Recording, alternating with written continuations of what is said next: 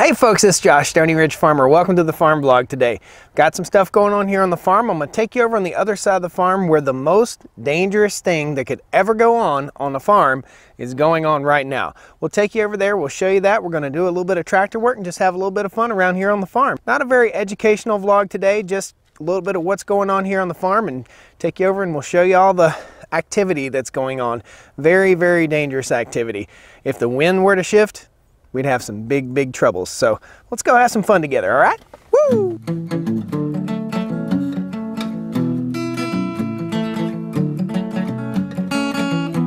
Stoney Ridge, farm, Stoney Ridge, Stoney Ridge farm. Woo! All right. Get that water. Get that water. Oh my gosh, you let your dog drink out of the creek? So there's a funny story about the dog drinking out of the creek. When we first moved up to the farm and we got Buddy the dog, my wife was insistent that we need to carry the dog across the creek. And I said, he's a dog, it's okay. And she says, no, we've got to carry him across the creek. There's no way he can make it across that creek. And now he loves to swim in the pond. He can swim all the way across the pond. City folks just don't get it. So we're on the gator. We're probably 500 to 800 yards away from our house. We can still barely see this area, but we're gonna ride up on this spot and you'll know what I'm talking about. Danger here in just a second.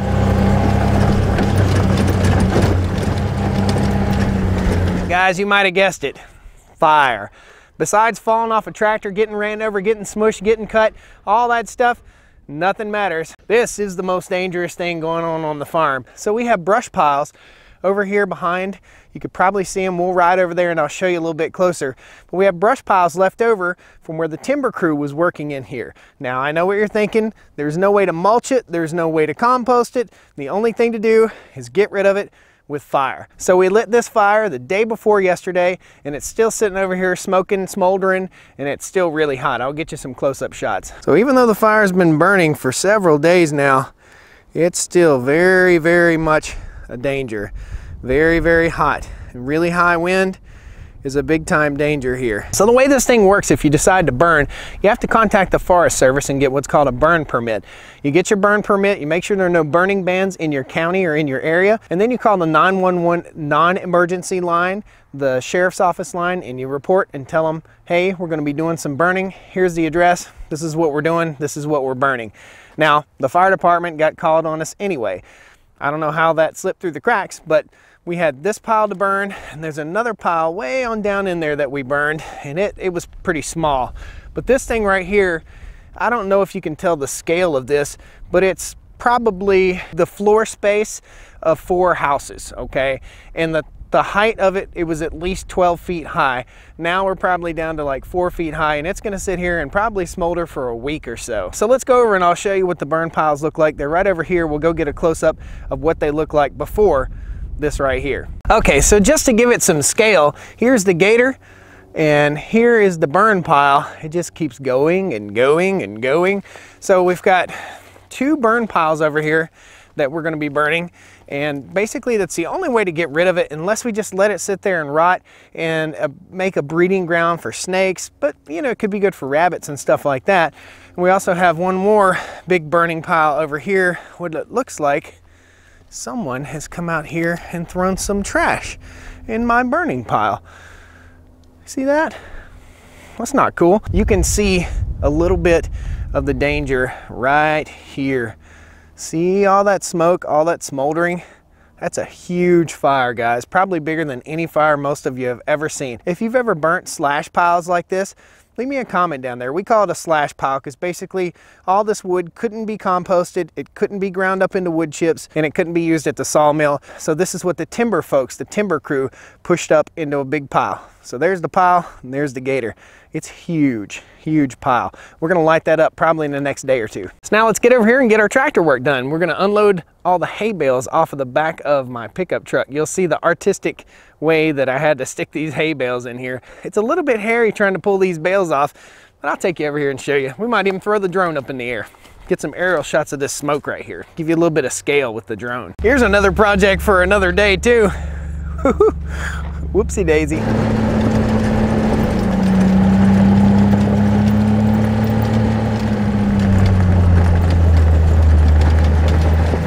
So the next chore for the day is to take the tractor right here, and we've got to get these bales of hay out. Earlier this week I told you about how the goats were eating so much hay, and we're going to start rotating them through pasture. But first of all, we've got to get rid of some goats. Before we start rotating them through pasture, we've got to get rid of some, because one finds its way through the fence, all of them will find their way through the fence, and it's really difficult to keep goats in.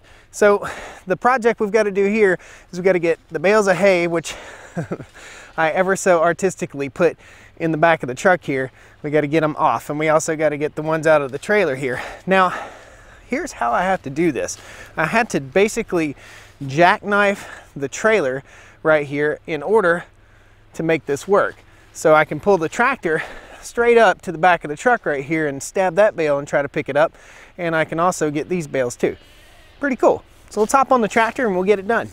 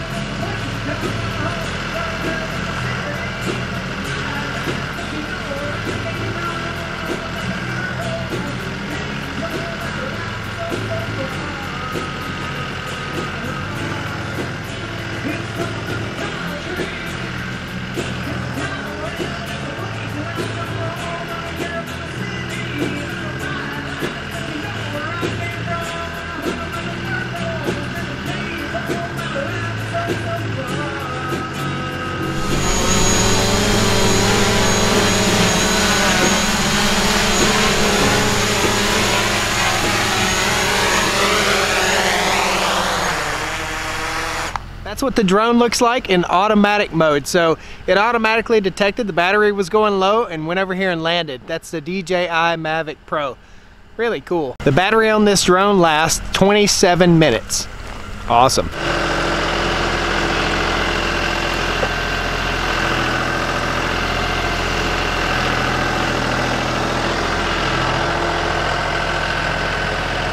Maybe there will be a touch of education here. So this is called a hay spike, okay? Get a good look at it right here. It has 3 tines on it. Those are tines, those 2 things at the bottom, and then the big spike here at the top. Now, the way it works is it goes in and it stabs into the hay bale. I'll show you right here. So basically you want to try and stab somewhere near the center of the hay bale, and then the 2 bottom spikes stabilize the hay bale and you can lift it up and move it around. If you didn't have the bottom two, or at least one on there, it would be unstable and roll, or tend to roll to the heaviest point. So there's a little bit of education. So what you do is you roll right up to it, stab it in and lift up, and that picks up the bale. And then when you get ready to set it down, you just set it down gently and back up, and it just backs right back out. And that's how the hay spike works right there. Pretty cool. Looks kind of scary. Let's go over here and I'll show you the goober that I left on the truck here.